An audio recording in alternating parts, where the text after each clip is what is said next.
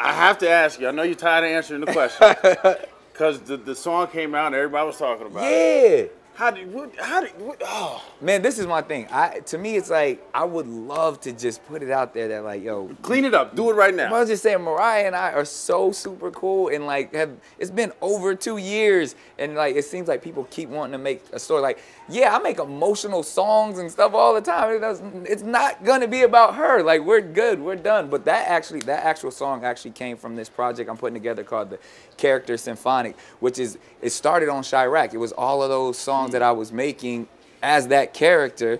And like, if you listen to all the music, it's like I'm acting like I'm a dude from the south side of Chicago, pray for my city, all of those things. And that just happened to be another song that we were creating in that world. But, and it's been on my SoundCloud. It's like people act like we released it. It's like, now somebody went in and tried to make it seem like it was, you know. How do you deal with that? Like when you wake up in the morning, you're like, oh my gosh. You can't get really upset about it. It's like, kind of signed up for all this stuff. But when it's misinformation or inaccurate, that's kind of like, all right, well, that's the beauty of social media, where you can clean it up and clear it up yourself. So, I mean, it's good. It's we're gonna be talking about something else next week. So I did something. You got a new song, Nick? Tell them right now. Another, we'll see. It's coming. But all right, tell me about the new project.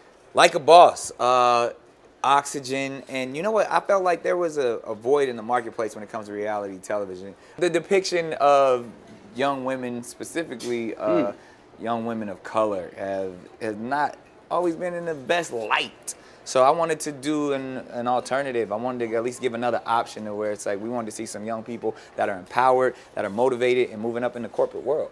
So I took the concept of my assistant and several other assistants trying to be just like or better than their bosses, and all the hard work that it goes. Like, we see us in front of the camera, like, wow, they make it look easy, but there's people that are hustling and bustling every single day to make us look good. So I wanted to focus on them.